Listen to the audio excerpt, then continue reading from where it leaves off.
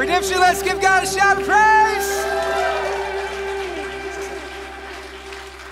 Amen. Hey, you guys should be seated. I want to talk to you guys for just a moment as we close out our study through the book of Psalms. I want to talk to you about how you can pray for your church. I'm going to tell you the story that has really inspired what is happening here tonight, this movement that is the prayer meeting here at Redemption. I read a quote from Charles Spurgeon where he says this. He says that the prayer meeting is a graceometer. He says, as the prayer meeting goes, so goes the church. Charles Spurgeon is known as the Prince of Preachers. Back in the 1800s, he pastored the Metropolitan Tabernacle in London. And he was a young man as he planted that church. And the church grew and he became very famous. People would travel for miles around just to be able to come and listen to Charles Spurgeon preach.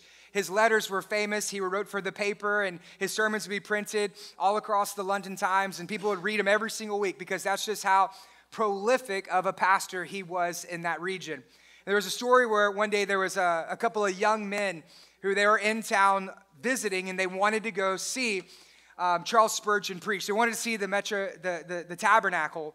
And so they go in and they start walking around, and they're greeted by an elderly man at the door who asks to give them a tour of the church.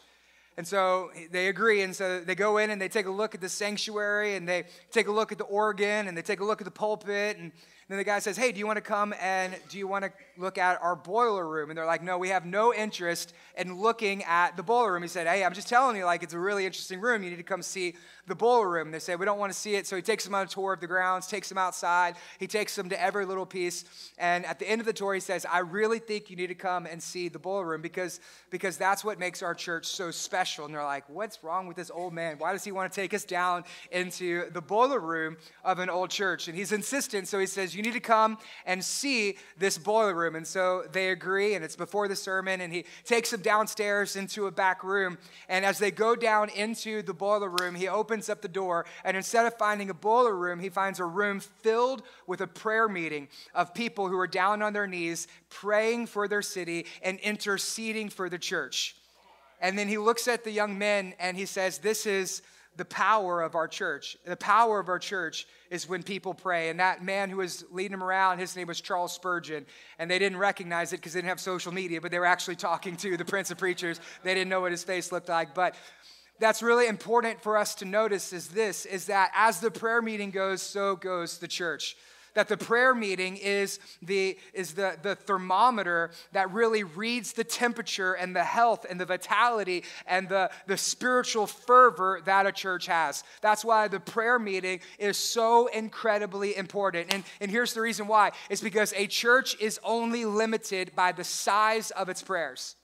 If a church wants to be able to see God move, then it must be a church that is willing to pray. If there's a church that wants to see miracles happen, then it's a church that must pray. If there's a church that is to see healings take place, then that church must pray. If there is a church that is going to reach the prodigal sons and daughters in Southeast Texas, it is going to be a praying church. If there is going to be a church that sees breakthrough, then it is going to be a praying church. If there is going to be a church that sees a gospel-centered movement in the heart of the city and for the region, it is going to be a praying church. If there is a church that is going to see every man, woman, and child come experience life change through Jesus, it is only through a praying church. If there is a church that's going to have healthy marriages, that is going to be a praying church. If there is a church that is going to have men and women who love one another the way that God loves them, it's going to be a praying church. If there's going to be a church where there's children who are raised up and trained up in the ways of the Lord so that in their older days they do not depart from it, it will be a praying church. If there's going to be a church that's going to make a difference in the city, it will be a praying church because the church is only limited by the size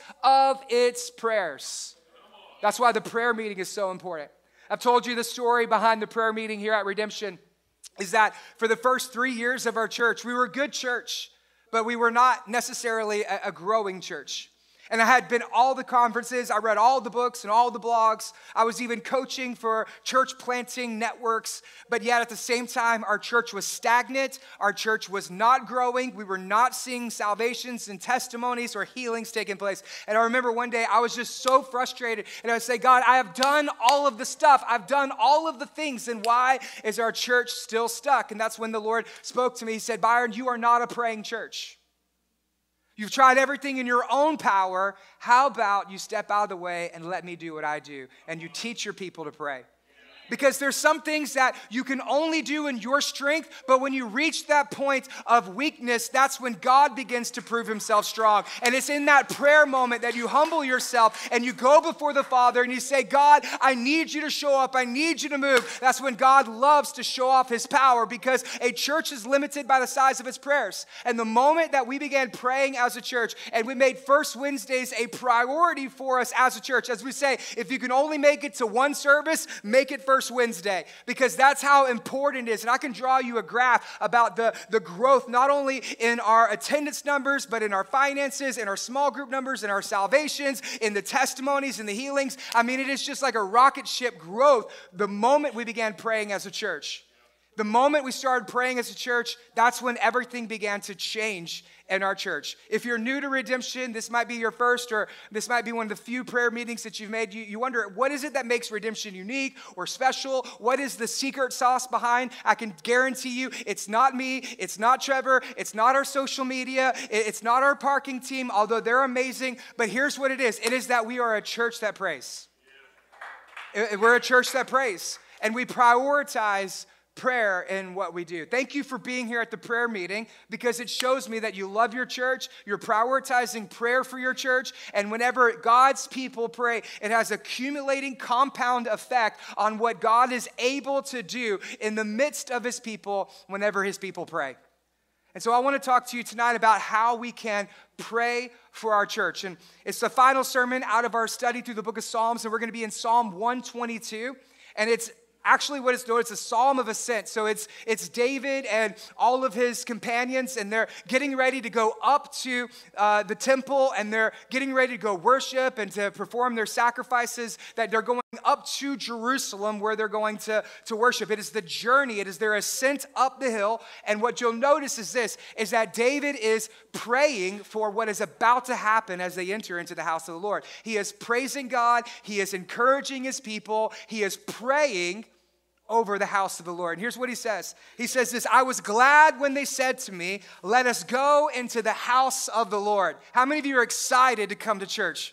How many of you are excited about what God is doing? How many of you on Saturday, you just get excited about Sunday? I need you to know something, is that a great Sunday starts on Saturday. That you're preparing your heart. You're praying for your church. You're not coming in empty-handed. You're coming in full so that way you can pour out so that God can fill you back up, right? Because a great church service on Sunday actually starts by you preparing your heart on Saturday. He says, I was glad when they said to me, let us go up to the house of the Lord. Our feet have been standing within your gates, O Jerusalem. Jerusalem, built as a city that is bound firmly together, to which tribes go up, and the tribes of the Lord, as was decreed of Israel, to give thanks to the name of the Lord. Their thrones for judgment were set, the thrones against the house of David. Therefore pray for the peace of Jerusalem. May they be secure who love you. Peace be within your walls, and security within your towers. For my brothers and my companions, here's what he's doing. He is talking to the people amongst them. He's speaking to the congregation. They're about to go to the house of the Lord. He speaks to them, and here's what he says. He says, I will say, peace be within you. For the sake of the house of the Lord our God, I will seek your good. What's fascinating to me is this, is that this was written thousands of years ago, and here's what David says whenever he's talking about the house of the Lord, when he's talking about going to a place of worship, when he's talking about the congregation. Here's what he says. First, he says, I was glad when they said to me, let's go to the house of the Lord. And then he closes it by saying, I will seek your good. Now, true or false, do we live in a day and age to where the church has a great reputation amongst other people?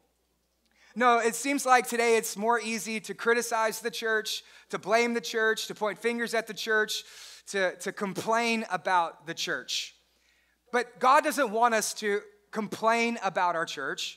God doesn't want us to criticize our church. Here's what God wants us to do. God wants us to pray for our church. You know, I've never met a negative person who's had a positive impact on anybody. Have you? It seems to me like the more negative a person is, the more negative the effect they have on that thing. But instead, here's what God wants. God wants us to be glad, to be encouraged, to be strengthened, to seek peace, to seek welfare, to seek good, to seek the positiveness, to seek the flourishing of the house of the Lord. And so here's what I've determined in my heart, and I would just let this settle inside of your heart. Instead of complaining about the church, take time to pray for your church.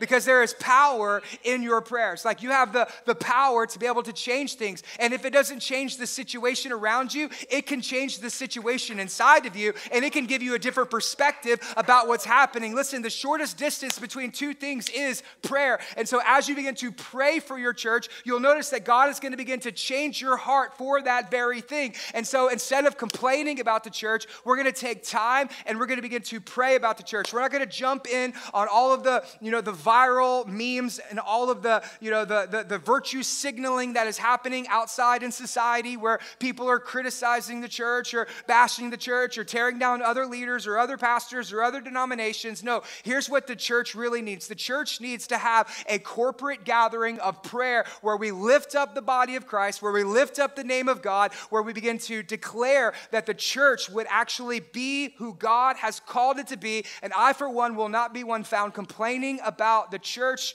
but rather I will spend my time praying for the church. Because the church is plan A. There is no plan B. Jesus loves the church. Jesus left the church to us. We are the church. And so instead of complaining about the church, what we do is we gather together in settings like this, just like David does. And he just begins to pray for his church. So the question is, well, how can we pray for our church? In the next 13 minutes and 33 seconds, I want to give you 10 ways, and then we're going to dive in, and we're going to spend some time, and we're going to pray for our church tonight. Is that good with you? Yeah. So I'm going to give you 10 ways that you can pray for your church. The first way is this, that you pray for the unity of the church.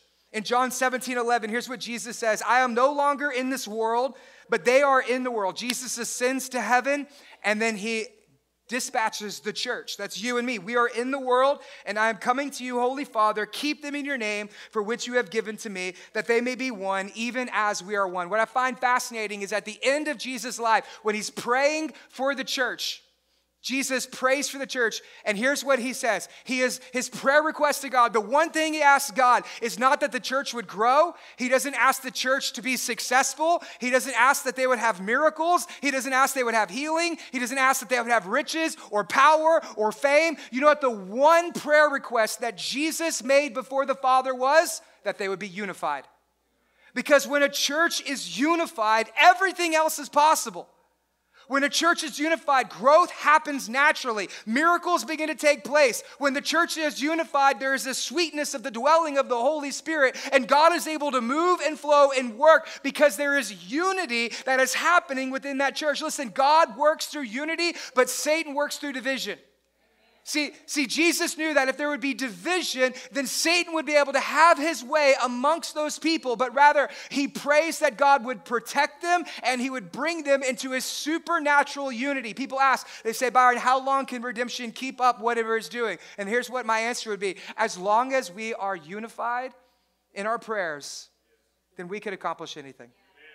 As long as there is a supernatural unity in the house behind the work that God has called us to be, then we will be unstoppable because there is power whenever we come together in unity. The second thing is this. We pray that Jesus will be glorified. 1 Thessalonians 2:11 says, to this end, we always pray for you. I want you to notice, what was Jesus doing? He was praying for the church. What is Paul doing? He is praying for the church. Why? Because we need to be in prayer for our church. He says, we always pray for you that our God may make you worthy of his calling and may fulfill every resolve for good and every work of faith by whose power? His power, not our strength, not our power, power, but by his power, so that the name of the Lord Jesus Christ may be glorified in you. Pray a prayer like this: Jesus, be glorified in our church. We don't want to do anything for our credit or for our glory or for our fame or for our prestige or for our clout. No, we want everything to be done for your glory. Jesus would say it like this, that as you lift me up, I will draw all men unto myself. John the Baptist says, I must decrease so that he might increase. What is the goal of the church?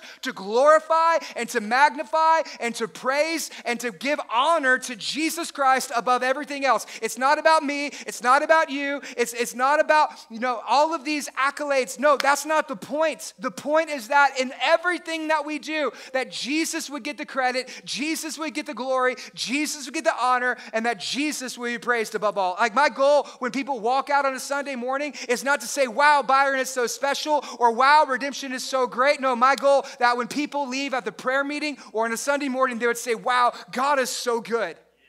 Jesus is so amazing. The Holy Spirit is in that place. My prayer is that Jesus be glorified above all else in everything that we do. God, remove the pride and be glorified in our church. Number 3, pray that the Holy Spirit would fill the church. Acts 4:31. And when they had prayed, what is the church doing? They're praying. I'm trying to get this in your heart that we are to be a praying church, and if we want to be a praying church, we need to be a people who praise for our church. It is evident everywhere in all of the scriptures that a church is to pray. He says they prayed, in the place in which they were gathered together was shaken, and they were all filled with the Holy Spirit, and they continued to speak the word of God with boldness. Right now, our society needs a bold church. And in order for a church to be bold, it also must be filled with the Holy Spirit. Because the Holy Spirit is what enables that confidence and that security and that boldness that happens. And if we're going to be a church that continues to reach the lost, continues to preach the gospel, and to advance the kingdom, it is going to only come when the church is filled with the Holy Spirit. Listen, God has strategically designed the church to fail without the power of the Holy Spirit.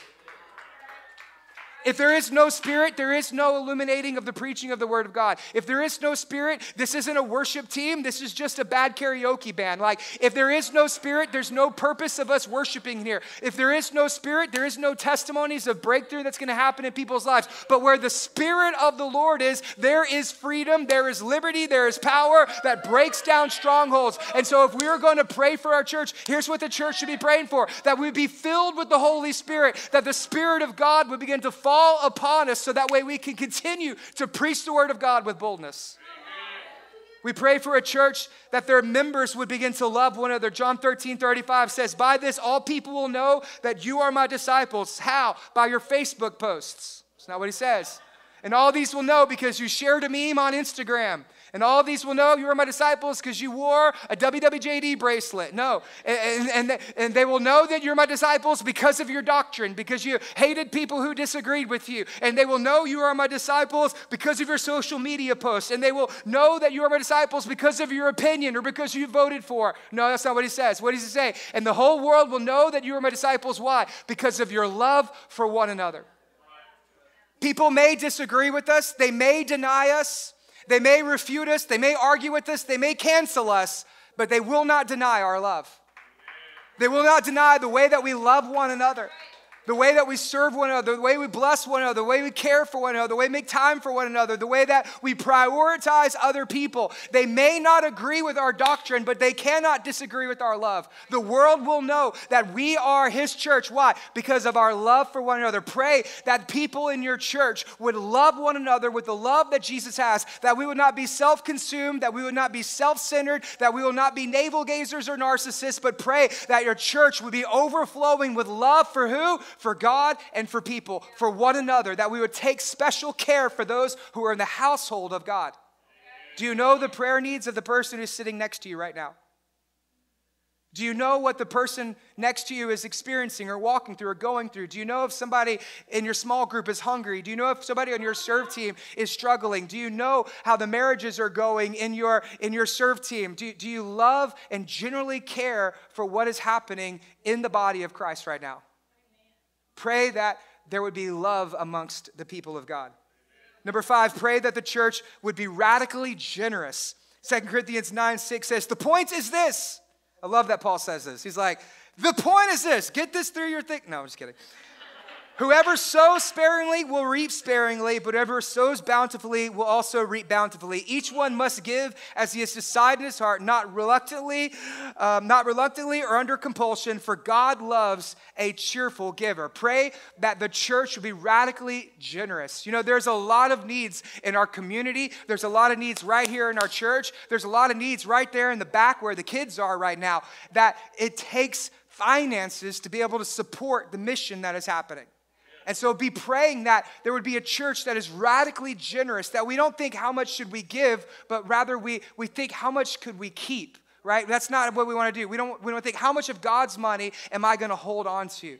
We want to have a radically generous church where there's a need, we meet that need, and that we're able to sow generously back into the church and back into people's lives. There's multiple ways that a church can be generous.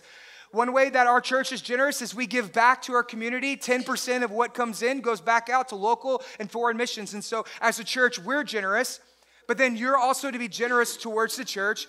But other than that, there's people in our church who model this, not by giving actually to the church while they do give their tithe. I know people in our church who there would be somebody in the parking lot with a flat tire, and they went out and they bought 4 brand new tires for that single mother. That's what generosity looks like. It's not just giving to an organization, but it's giving unto the Lord. Giving unto the Lord, not with a begrudging heart, but rather with a cheerful heart, because for God loves a cheerful giver. And some of you are like, well, I just don't like giving. Does that mean I don't have to give? No, you need to give so it can break that greed off of you and you can learn to give generously. Say, but I don't like giving. Well, the more you give, the easier it gets. And the more joyful it becomes. It's just like working out. I didn't like going and doing squats the first time, and the next day I was super sore, but after 6 months of doing it, it actually feels pretty good. I enjoy it now. It's the same way that generosity works as well. Pray that there would be a radically generous church. Number 6, pray that the church would fulfill the Great Commission. The last thing Jesus says was, go make disciples of all nations, baptizing them in the name of the Father, Son, and of the Holy Spirit. That's fulfilling the Great Commission. And pray that the church would actually reach the lost, that they would care for the lost, that we wouldn't just be a museum for saints, but rather would be a battleship that advances the kingdom of God here in Southeast Texas and beyond. That we would reach the lost, that the seat next to you would be filled with someone that you know and love who have met Jesus and their life has been changed because of your own intentionality and investment into their salvation. That we would fulfill the Great Commission. But the Great Commission actually has 2 parts. The first part is that we would make disciples. And we're really good at the making disciples part, right? Pray that the church would reach the lost and make disciples. But there's a second part that is equally important, is that we would not only make disciples, but that we would mature disciples as well. That we wouldn't just care for evangelism, but we would also focus on discipleship. He says to teach them to observe all that he has commanded of you. And so there is the making disciples part, but there's also the maturing disciples part. How do we mature disciples? Pray for your small groups.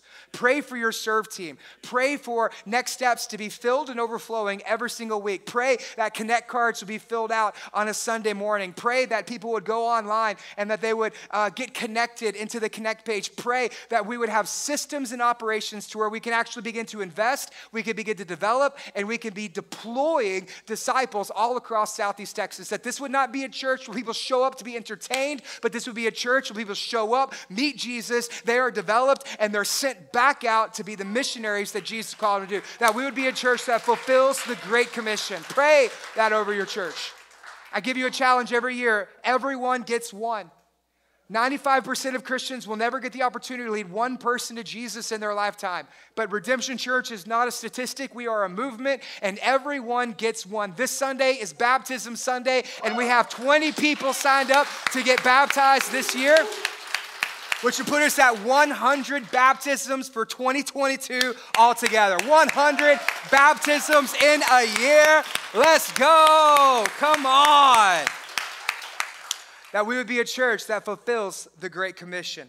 The next thing is that we would be a church that prays for the leadership. Here's what 1 Thessalonians says. We ask you, brothers, to respect those who labor among you and who are over you in the Lord, and they admonish you, and to esteem them very highly in love because of the work. Be at peace amongst yourselves. Do you pray for the leadership of your church?